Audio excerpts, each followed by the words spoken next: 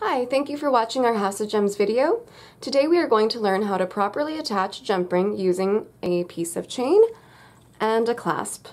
We're also going to have pliers, one for each hand. You can use chain or flat nose pliers. So first you're going to take your pliers and grab your jump ring, taking one plier to each end of the opening, and gently pull one end away and one end towards you, creating a gap.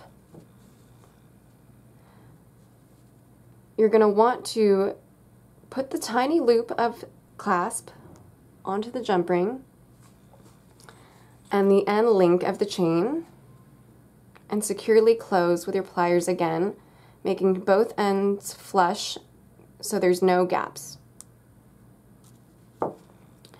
And there you have securely and properly attached a jump ring. To purchase any of these products or tools, go to our website houseofgems.com to see our wide assortment of jump rings in various colors and sizes.